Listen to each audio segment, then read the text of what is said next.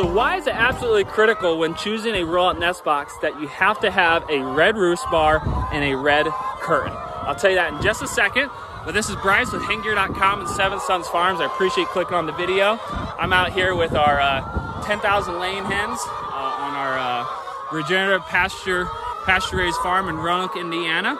We move our birds every single day in these 20 by 48 skid hoop houses.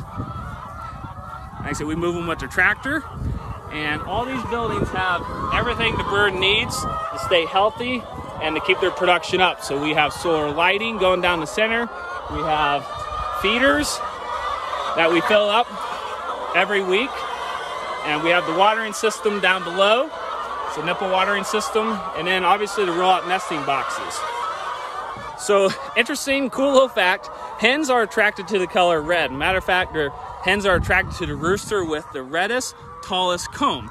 So it only makes sense that if you want your birds to lay in their nest box is to use that color for the visual. So obviously the first thing they're going to see is that roost bar and the curtain, and that draws them to the nest box. That's so you don't have birds laying out on the ground and not the box, obviously.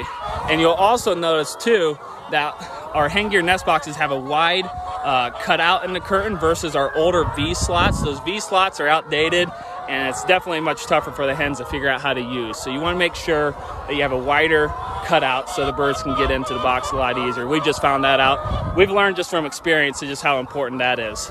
So yeah, if you have any other questions, feel free to reach out. Our website is HenGear.com.